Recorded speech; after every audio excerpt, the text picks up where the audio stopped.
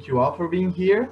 This is already a tradition, part of the River Collective science chats we do every Monday, or now like each 2 Mondays or 3 Mondays per month. We have been doing this since July last year because of COVID, and it turned into a really interesting format of discussing ideas from everything related to river conservation, but somehow it got broader to many other topics like science communication, lots of talks about activism, and in this case, we're going to talk about queer ecology. Today with us, we have Nicole Seymour. She is an environmental humanist and also a queer ecologist. For those of you who don't know what that is, this chat will try to shed some light into that. She's working now on glitter, like she says. We had a nice interview about that some days ago, and she already published 2 books. One is called Strange Natures, and the other is called Bad Environmentalism. And now Nicole is gonna give us a brief talk about what's queer ecology, like a kind of an introduction. And after that, we may discuss. We will have a questions and answer session, and then we may just talk until 9. I think at 9 we will kind of close the session. So thank you all for being here. Yeah, it's the stage is all yours, Nicole. Okay, thank you so much. So I have to say that when I say I'm a queer ecologist, it doesn't mean I know things about science, so just keep that in mind. But the term queer ecologist and queer ecologies will hopefully become clear in just a moment. Okay, so I'm going to share my screen, but just holler or write in the chat if there's a problem, if you don't see it or something. But should work okay. Yeah, there we go. Okay, so I'm at the Rachel Carson Center in Munich right now, but only until Sunday. And I've been working on a project about glitter, as was just mentioned, and that doesn't make a huge appearance in this little lightning talk, but I'm happy to talk about glitter afterwards. So when we say queer ecologies, we are using the term queer to mean non-normative or deviant or strange by some measure, sometimes more specifically in the sense of lesbian, gay, bisexual, transgender, queer, etc. And when we refer to queer ecologies as a field or subfield rather, we're talking about a conceptual framework that emerged primarily in Canada and the US in the mid-1990s that considers how sexual, gender, and environmental issues intersect. So in various areas, so cultural representations, scientific research, and other realms. And I'll give you a couple examples of that in just a second. So the big claims, the big moves of queer ecologies is to say things like human norms such as heterosexuality and heteronormativity more specifically influence our appraisal of the natural world and vice versa. So heteronormative, it's a bit jargony, but just refers to this idea that heterosexuality is not just natural and common, but well, it's the norm, right? That it's sort of the assumption that everyone and everything from humans to non-humans are somehow straight in some way. And so the other sort of big claim of queer ecologies is that the category of the queer and the category of the natural have been opposed in cultural, scientific, and political discourses, but actually have much in common. So oppression, exploitation, biopolitical control, surveillance. And just to give a quick explanation of this second one, I'm sure it sounds familiar to people, but just in case. So in the United States, when there was debates around same-sex marriage and George W. Bush was president, he gave a speech for the Defense of Marriage Act in which he said we cannot rip marriage from its natural roots in heterosexuality. So he was using these very, natural metaphors and implicitly sort of linking queerness with the unnatural and heterosexuality with the natural. And so queer ecologists is trying to say, even despite this long history of doing things like that, we have to think of the queer and the natural together because of the ways in which they've been oppressed. Okay, other big claims, binaries such as culture/nature, constructed / natural, human / non-human, male / female, reason / eroticism, straight / gay, normal / abnormal, self / other, and life / non-life are not only mutually reinforcing, but generally harmful.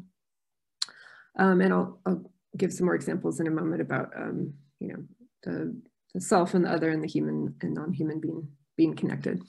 So the last big claim I want to mention is the idea that patriarchy, heteronormativity, reproductive futurism, and white supremacy inform cultures of fossil fuel consumption, and that we cannot move beyond the latter without dismantling the former. So gender and sexuality actually have a lot to do with things like big oil, this sense of, you know, the planet is ours, we can plunder it, we can do what we want with it because we need more, better, faster, etc. So those being patriarchal mindsets. Okay, so that was just sort of an outline with not a lot of examples, and now we get examples with fun pictures. So queer ecology scholars might do things like recover evidence of homosexuality and transsexuality in animals that mainstream science has downplayed due to heteronormative biases. And Bruce Bagamill is a person who has written a lot about this and written about the ways in which scientists, when they do see evidence of homosexuality or transsexuality, they kind of, you know, fall all over themselves to try to find some alternate explanation. So, you know, oh, there must have not been any females around. That's why the males are you know, fraternizing or hooking up or whatever.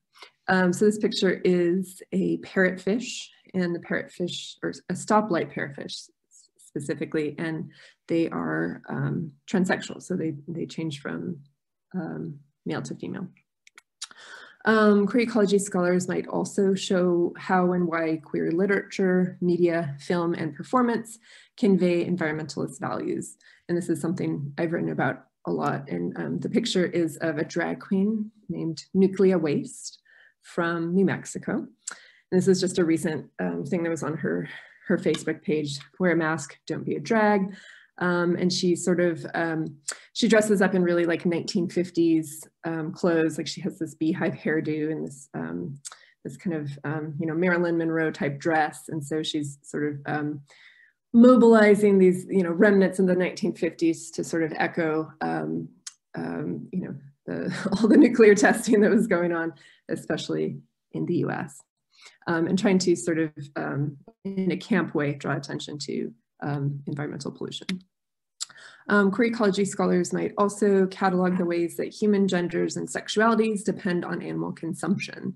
An example of this is the use of pregnant horses, pregnant mares' urine in menopause treatments. Also, the person that writes about this, Eva Hayward, is a transgender woman and also talks about animal products being used in her hormone regimen for sex changing, right? So in this way, sort of thinking about humans and non-humans being dependent, and specifically human transsexuality requiring animal life. And I think this is my last example. Queer ecology scholars might also investigate the ways that plastics' hormone disrupting capacities are queering our reproductive system. So there's a lot of research about endocrine disruption and sort of the feminization of male species, including humans in particular. But queer ecologists like Heather Davis say this is not a reason to panic, right? This is not a reason to sort of trot out homophobic or transphobic rhetoric. It's maybe an opportunity to sort of think about the plasticity, as it were, of gender, the flexibility of gender. Oh wait, I had one more example here. And this is sort of, we can debate this one because I think it's one of the more controversial kind of moves, but queer ecology scholars might claim that life itself is queer insofar as evolution, continuation of life, depends on deviations from the norm. So life is queer insofar as it requires deviation to continue. And these are just some books I recommend. I may have written the one on the left. There's also a collection called Queering the Non/Human by Noreen Giffney and Myra Hurd. Mel Chen has a book called Animacies, Biopolitics, Racial Matter, and Queer Affect. And then on the right is the Bruce Bagamill book that I mentioned about the gay birds and the gay trans fish and all that good stuff. And that is a bibliography, and I'm happy to send that to anyone. I can take a screenshot of it. And yeah, that was a real lightning round. I don't know, it's all over. It's all over. Yeah, so we will have now time to discuss this very new concept, I believe, for many of us here, right? If I may, I would love to open the discussion and also invite you, who wants, of course, to turn your cameras on. Or you don't have to turn your mics, but so at least we see each other's faces. Nicole, we were talking last time about glitter, you remember, right? And you also had a very interesting argumentation about how this was also a very interesting point, focus for queer ecology. I mean, if I tell you glitter may be interesting for people studying plastic pollution or stuff, but how is glitter related to all of this? Yeah, lots of different directions to go there. But one thing I'm interested in is how, well, so I start my book off by talking about how, I think about it's like 3.5 years ago, there was this big, I call it the great glitter backlash. I don't know if it made its way to where you all are, but in the US and the UK, there was all these articles about how glitter is a microplastic and it should be banned, and it's ruining, ruining the oceans, it's ruining the world.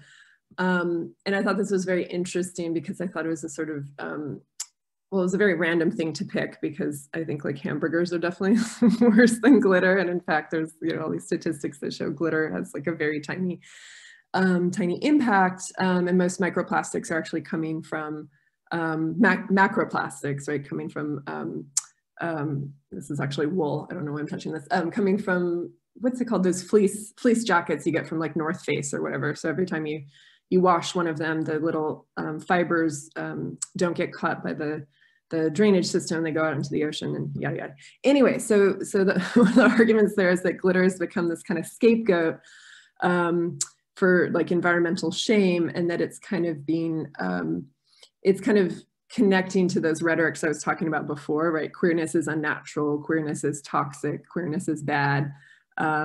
And also sort of connecting to this thing I write about in my more recent work, which is environmentalists tend to like always be finger wagging and like depressing everyone. And so it's just like, even this thing that we think of as like harmless and fun, there's a dark side to it, right? That's that clickbait move of like, you think glitter is, something delightful and harmless, and then it turns out it's evil and yada yada.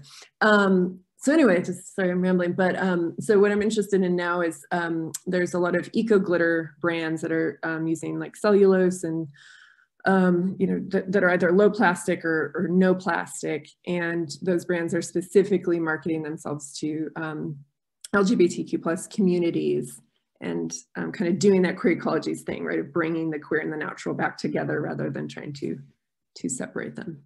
So yeah, that's the glitter thing.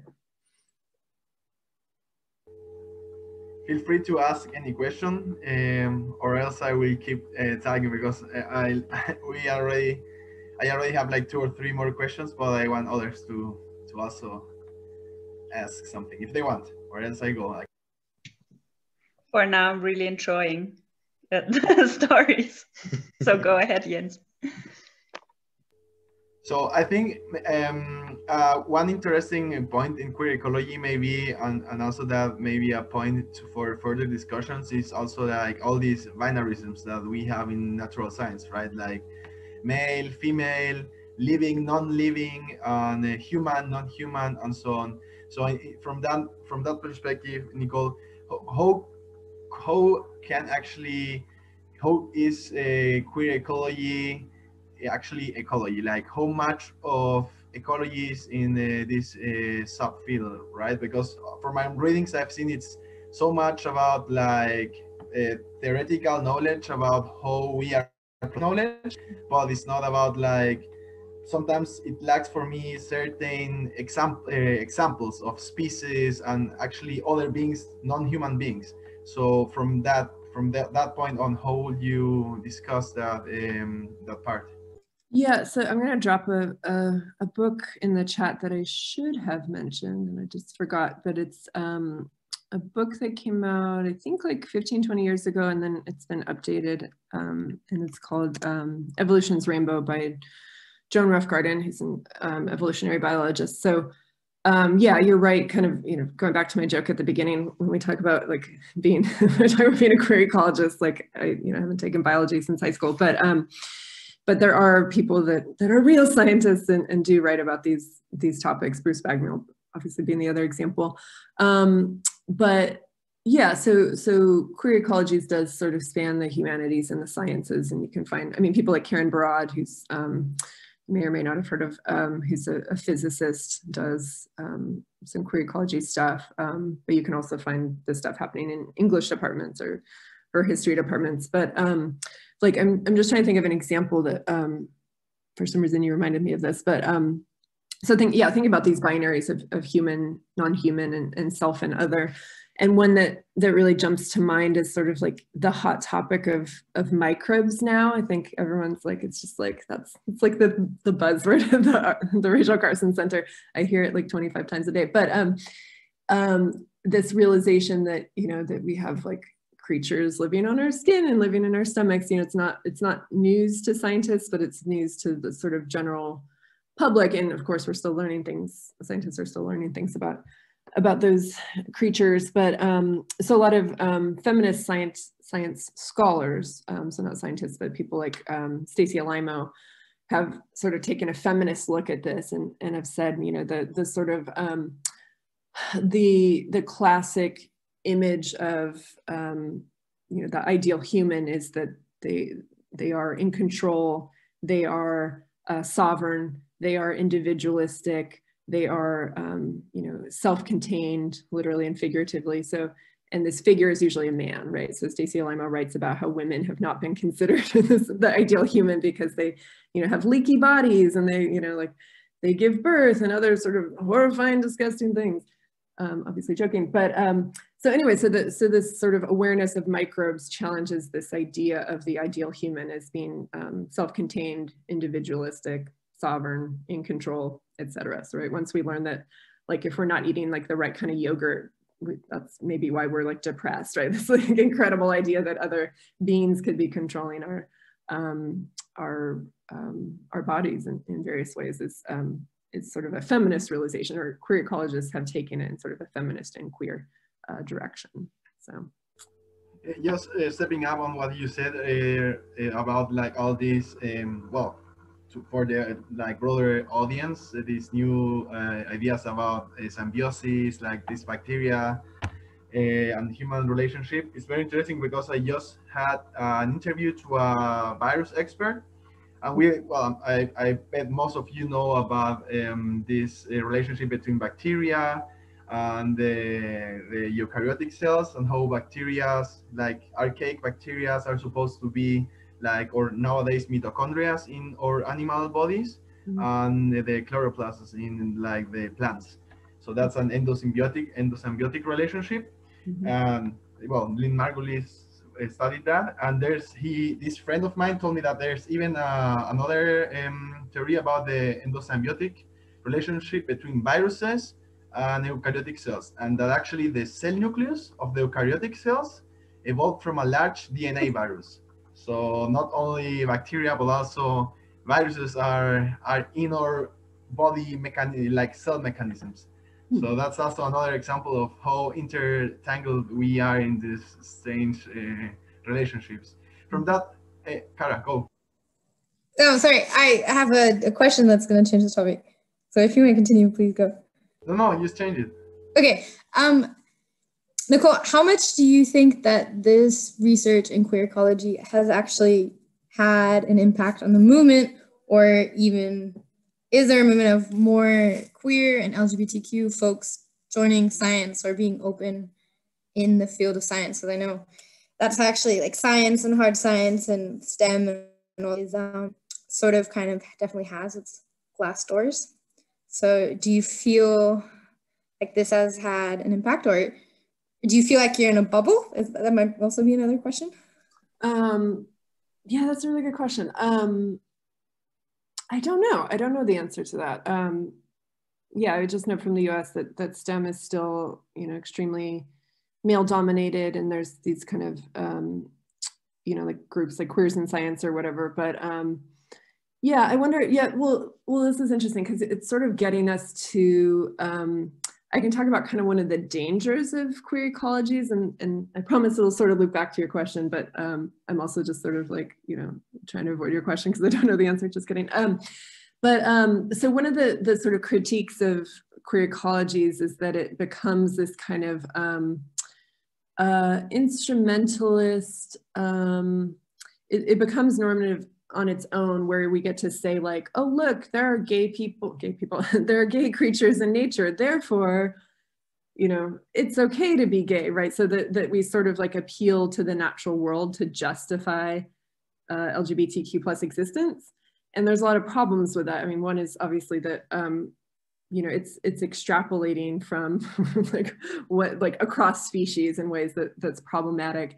And it also sort of sets up this precedent of, you know, well, if you can't prove that you were born gay, right? Like maybe like we don't find the gay gene or something, then like, are you legitimate, right? So I think these appeals to nature are like sort of questionable.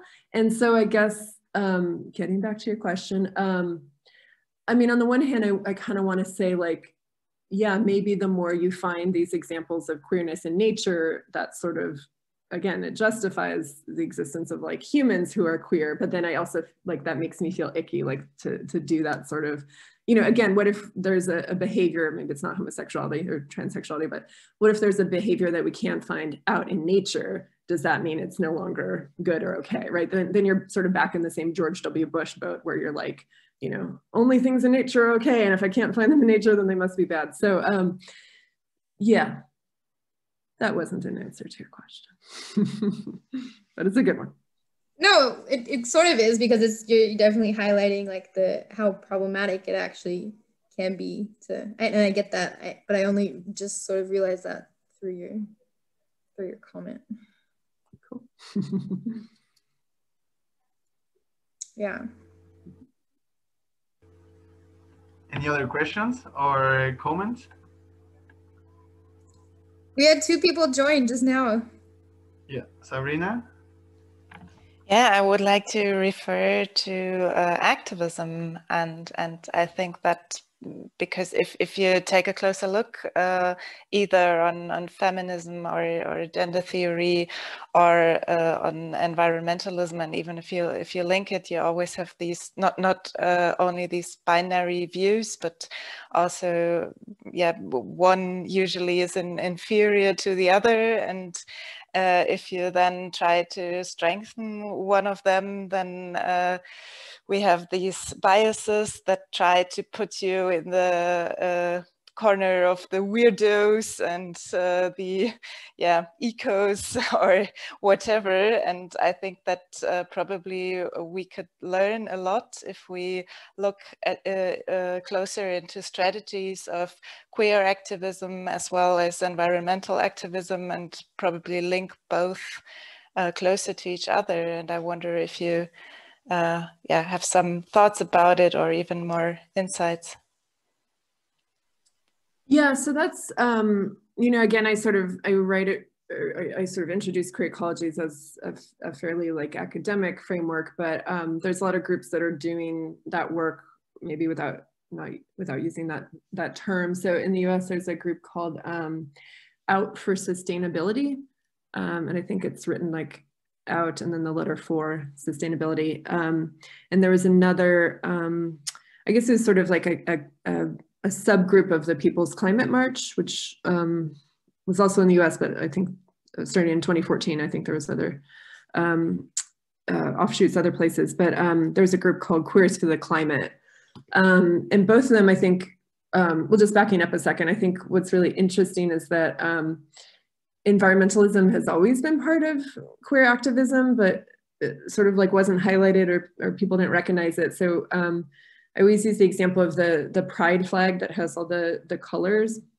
It was invented by, I think his name is Gil Baker, and each stripe of the rainbow is supposed to represent something. So I think pink is for like sexual desire or something like that, and green is for nature. So that's, you know, I mean, that's only the 1970s, but still, like, you know, 40, 50 years of queer activism, we could say, had, you know, an environmental consciousness. And then only recently do you have these groups that are getting very explicit about it. And there's the Out for Sustainability group has a campaign called Plastic Free Pride. And it's sort of training its eye on how, like, pride movements have gotten very, like, commercial.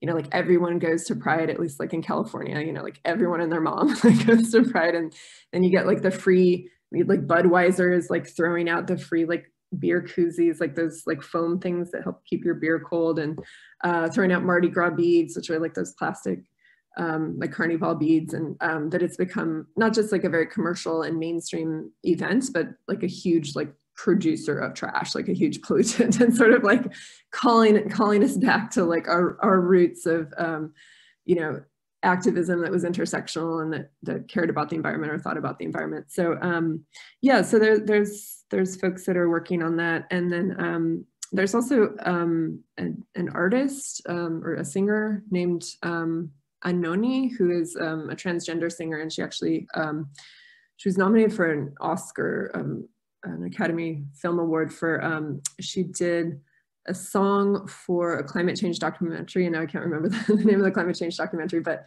she has a bunch of songs about climate change. And so there's, yeah, so you can kind of see like queer ecological activism like in all sorts of different places. So yeah, thanks.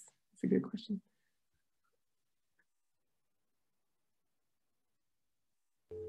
Any other question? Anybody that's inspired by this or has any comment also or reflection that pops up out of this conversation? I can also do it all over again for the people. It's very short. So. I was going to ask you, oh, sorry, Anna.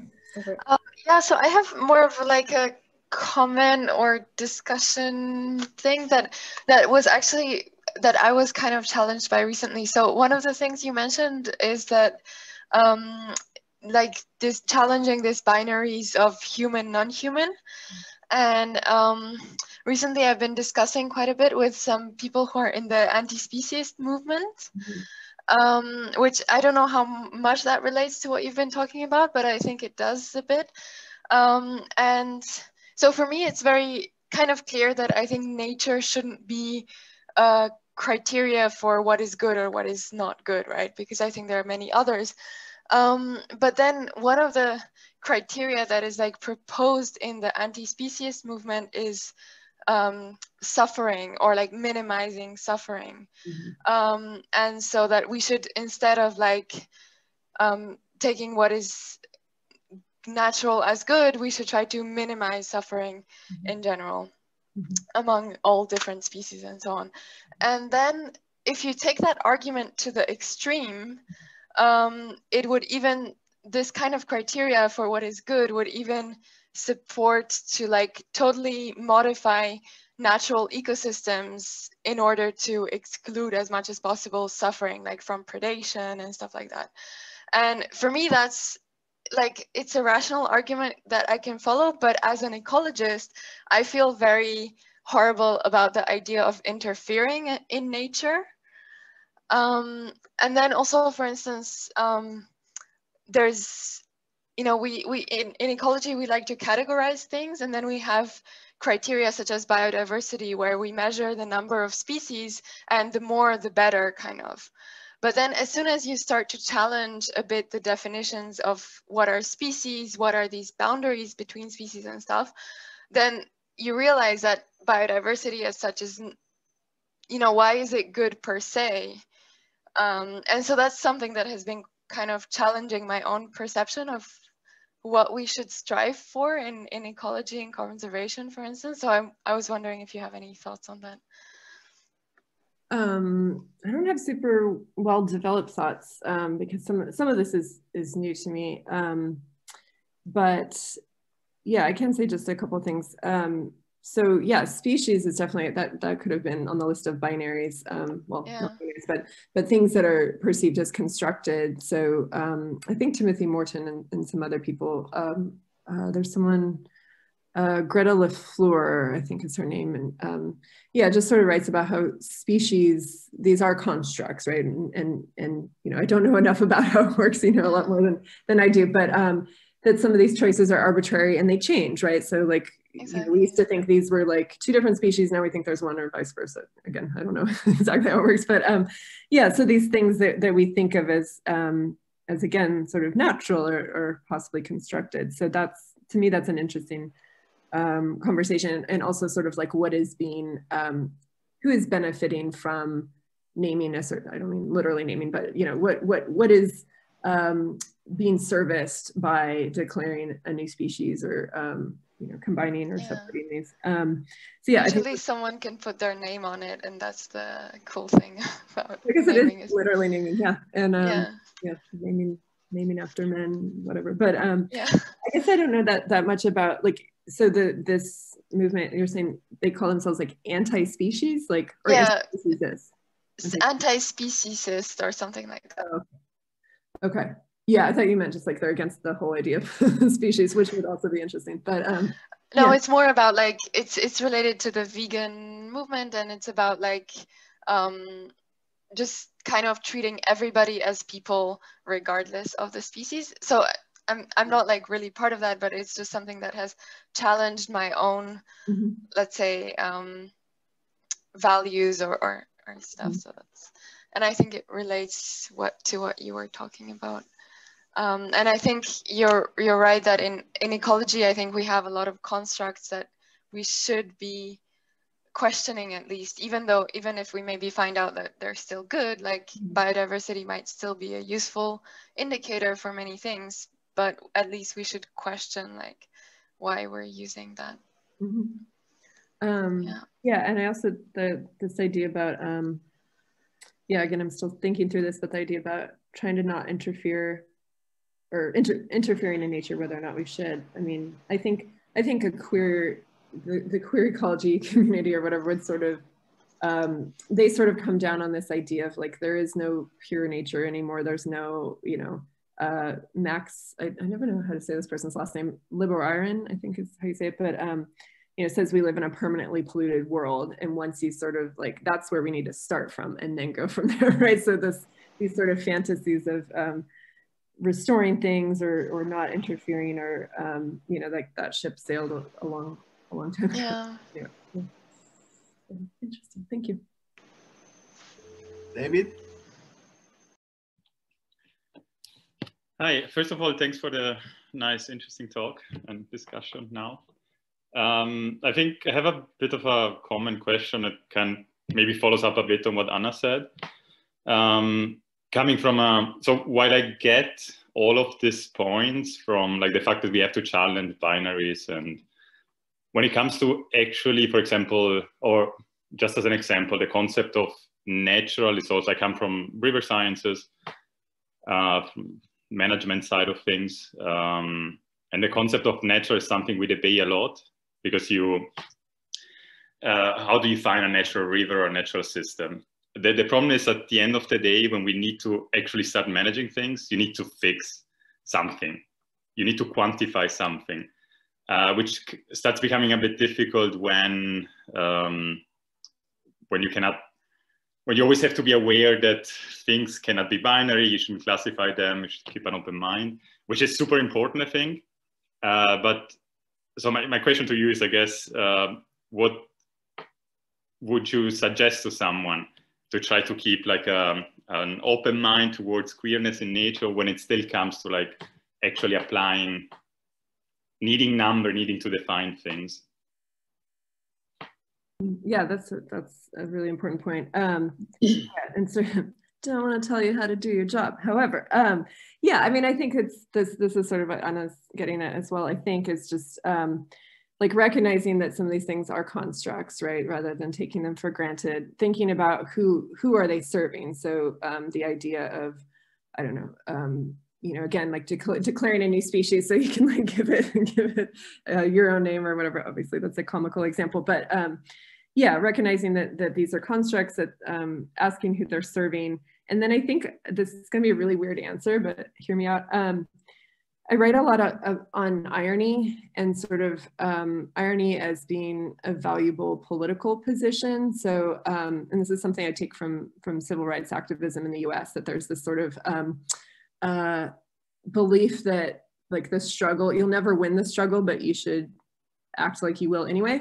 So it's this sort of like, you know, keep moving and just have this sort of like dark sense of humor about, you know, the world seems like screwed, but let's try to save it anyway, right? That you kind of have to have that sort of like weird, ironic flexibility. And I guess I'd be interested in sort of like thinking about these categories as like ironic categories, or like maybe a better word would be like provisional or strategic, right? Like we are calling this natural in order to serve this thing, and we've interrogated that serving, and we still think that's a good thing, and we're just going to go with it, right? So I don't know, putting air quotes around nature, literally or figuratively. Yeah, you're also reminding me that I've written on transgender rivers, which is a whole other story, and we could talk about that in a few moments. But yeah, and I mean, I come from a qualitative field, not a quantitative field, so this is not something that I have to deal with. But yeah, I think sort of interrogating the history of science, and clearly the history of science has been, you know, racist, homophobic, you know, masculinist, fill in the blank.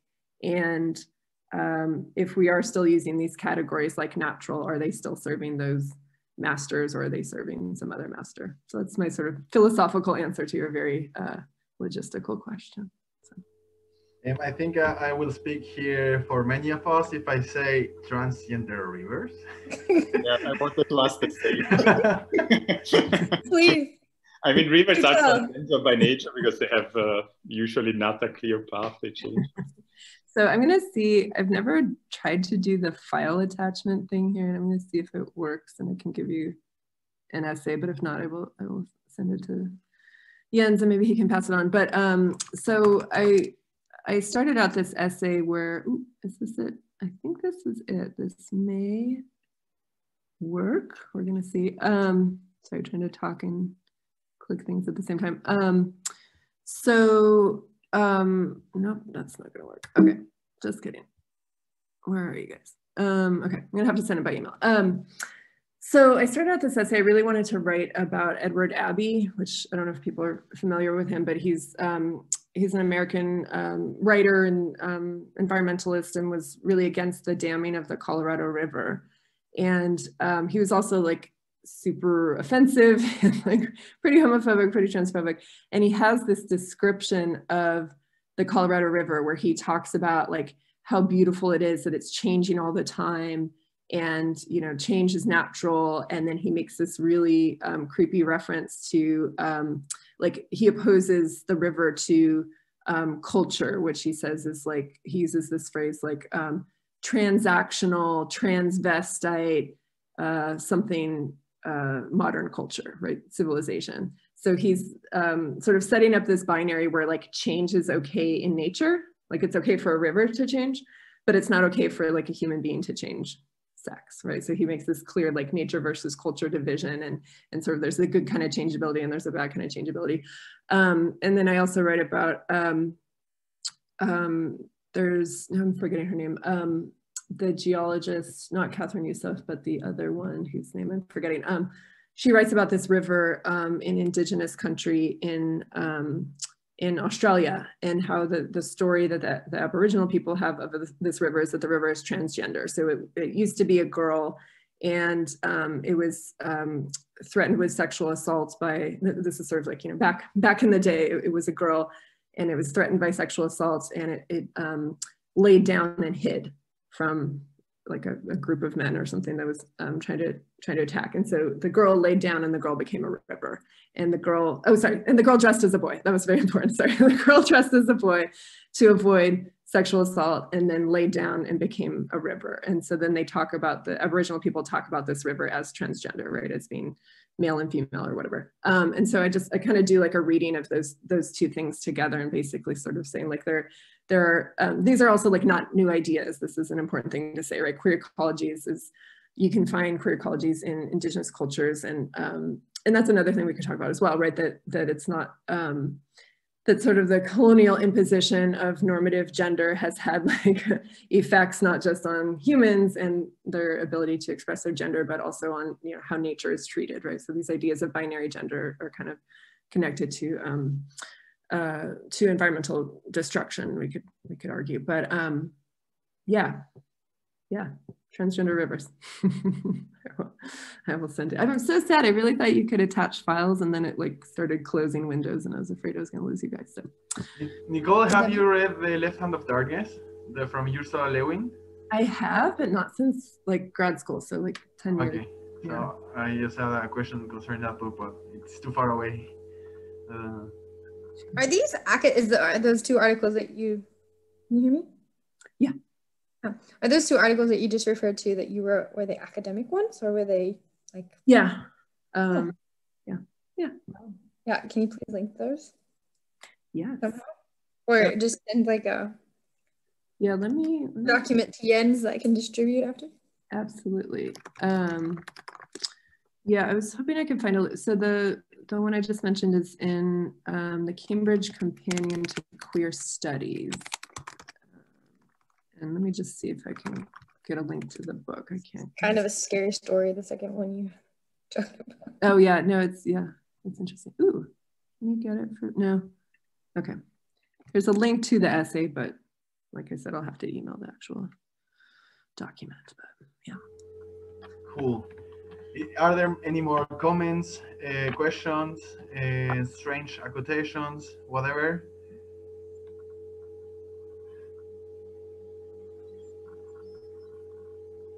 Seems people are thinking or not. Sabrina? Yeah, probably. I would like to refer to what David said, that because I have started as a cultural scientist with a social ecology background and some ecofeminism, and I've ended up somehow as an environmentalist with focus on rivers. And of course, I also have to do a lot with with engineering and planning and all these formal stuff, and also struggle with somehow trying to get not too biased by how things work outside there, and I think it's one thing is despite of course being aware that you are thinking in categories that are somehow not only artificial but also harmful often, is also to try to integrate different, for example, different categories of knowledge. And I think we have already some of that, some instruments like, for example, citizen science. So where you have the citizen as an expert and the expert knowledge that stands side by side with the knowledge of an engineer, for example. And we have these bridging concepts like nature-based solutions, where we don't have the, in my case, typical German engineer that is controlling nature and that and who can figure out everything in numbers, but where we have these incredible possibilities of nature restoring itself, and the engineer that has to do a step back and let the river do its work, because we're working with biological ways of engineering today, and of course you can do everything of that in a harmful way, where you put old things in new shoes, and somehow end up with something where you think you have started there 10 years before, but you can also try to hide probably new ideas of more how to say, more diverse concepts, and try to translate them into a language that is known by the people you have to negotiate with, but have another framework in mind. And then if you deal with the concepts in a like languages, and you handle these languages with care, because we all know that language have power as well, so to shape things. But if you do so, then I think you can be, on the one hand, understandable, and on the other hand, a little bit revolutionary. So just as a thought or comment. Yeah, no, that's brilliant. And these, I don't know, it's funny. I was just talking to a radio reporter right before we had this conversation, and I just sort of forgot like what Zoom I was like on, you know. It's just like, I forget like the things that people, like, I'm afraid that I'm always either like saying something incredibly obvious because we all share the same foundation, or I'm saying something that's like, so like I've skipped 3 steps, you know. And so it's like hard to remember, especially when you do interdisciplinary stuff. It's just like, who am I talking to again? What's the bottom line? So yeah, no, I think that's a really beautiful observation. So yeah, thank you. Are there any other questions, Cara? I just have a comment. I listened to Jens's podcast with you. And I really found the comment about how our infrastructures reinforce our ideas about genders being opposites. And I found this actually like a really fascinating theory that I've never actually dived into. So I really appreciated that.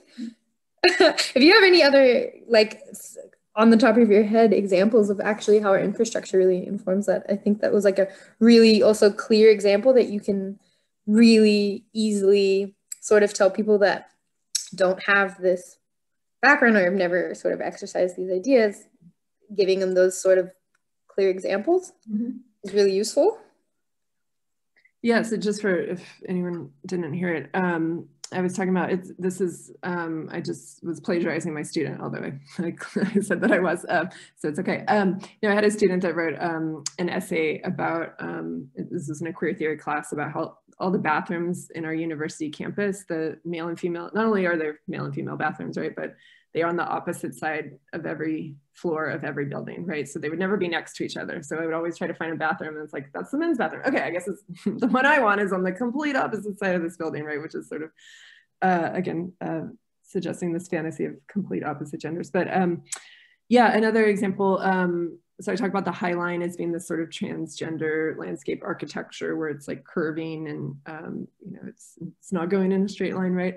Other examples, Kate Sandilands, who's I think I cited her at some point. She wrote a collection called Queer Ecologies, which was 10 years ago and sort of like a big landmark publication. And she talks about campsites in the US and Canada and how they were designed to be sort of like suburban cul-de-sacs, so that you would like pull your station wagon just into this little slot, and then you'd have your campsite, and how they were arranged in these ways that seems like you're out to see nature, but it's actually sort of reinforcing these sort of like suburban nuclear family norms, where it's like you're located in a way that's like you have privacy, right? So no one would like see you like pee in the woods, because that would be terrible if anyone like saw a naked body, and very family friendly, and but that you would never like see another family, right? So like families don't mix because they're their own like little unit or whatever.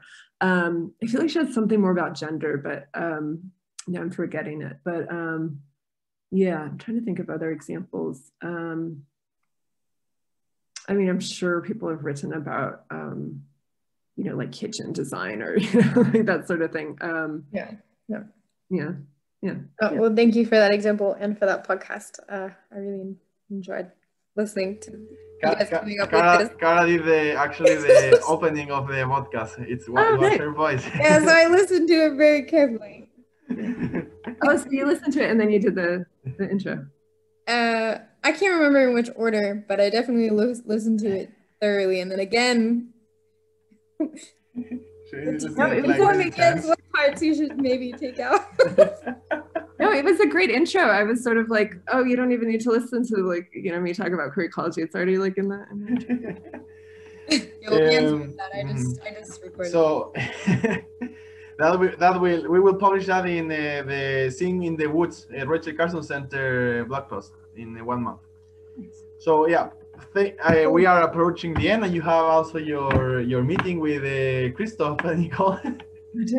Yeah. There's no more office hours left for him before I left town, so I was like, we have to Zoom. But thanks a lot for the chat, the conversation. I think it was really interesting, and for sure we have some thoughts that are left to be thought in the coming days. I have many interesting ideas that I will want to keep thinking about.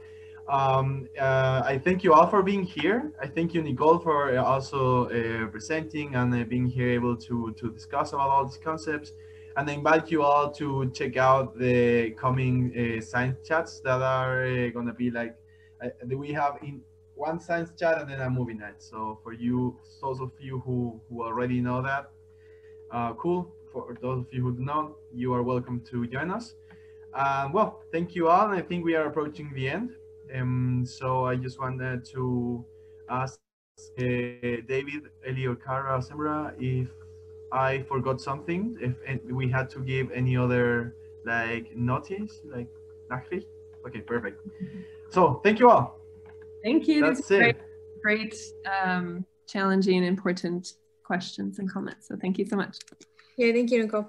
Yeah, it's always challenging to do this interdisciplinary stuff, like you said, but that's okay. Cool stuff about this. Thank you all. Take care and good night. Good.